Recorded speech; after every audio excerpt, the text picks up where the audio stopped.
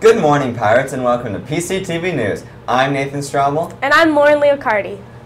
So, Lauren, we got an assembly today. What's it about? It's for the veterans of our country. That's cool. They have such a hard job, and it's really challenging. So, speaking of challenging, Stuco challenges the mentors to a duel at the trivia night at 7 o'clock on November 21st at the high school. Mentors, it is your turn to challenge somebody else. Little Shop of Horrors will run this Thursday through Saturday in the Wilson Auditorium. Tickets can be purchased in advance for $7 from Platte, chs.seatyourself.biz, or at the door. Tara has more information on what's happening this week. Let's send it over to her to get the scoop. Thanks, Nathan. Nathan forgot to mention some important events that transpired over the weekend. You just received your news from the runner, Nathan Straubel, who took 5th place at state. Rebecca Geddes, a freshman, also ran at state and took 16th place. Both runners are all state. Congratulations. If you couldn't tell from the weather this morning, winter sports have begun. Winter track and field workouts are now after school at 3. Boys and girls basketball have also begun their practices every day after school. If you are not in a winter sport and are interested in playing baseball, there will be a meeting after school today in room 52. There will be a boys swim banquet at 6 this Thursday as well. There aren't many Pirate games to watch as winter sports are still in practicing stages, but many of you probably watched your Kansas City Chiefs after they came back from a 17-13 win against the Buffalo Bills.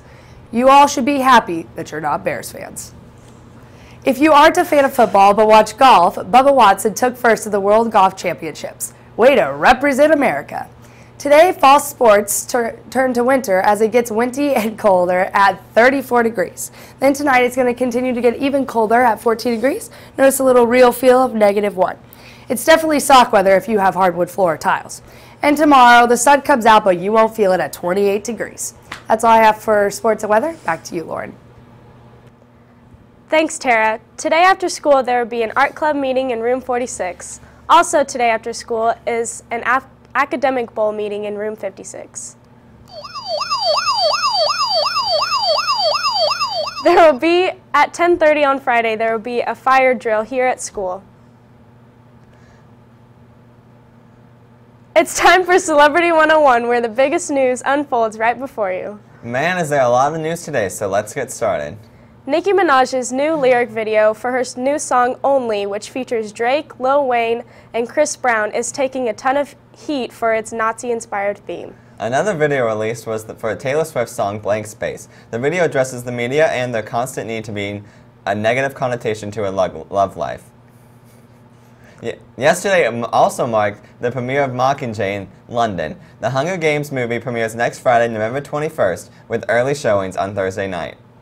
Apparently, China celebrates today, November 11th, as Singles Day because it has 4 single ones in 11/11. So a man wanted to propose a day early to his girlfriend so they wouldn't be alone on the holiday. He proposed with a '99 iPhone 6s in the shape of a heart and stood inside, and despite the arrangement, the girl said no. What? What will he do with all those phones? He spent over $82,000 on them. You could buy them and propose to me. That sounds desperate, Lauren. Oh, I'd say no and keep the phones. On a more positive note, you can now edit your Instagram captions. That really is nice. Since PCTV News only has a Twitter, go and follow your favorite anchors on Insta. I'm @TheBetterNathan and Lauren is Lolo Leonardo. That's all we have for today. We'll be watching to see if you follow us. Once again, Lauren is desperate. Keep it fresh, Pirates.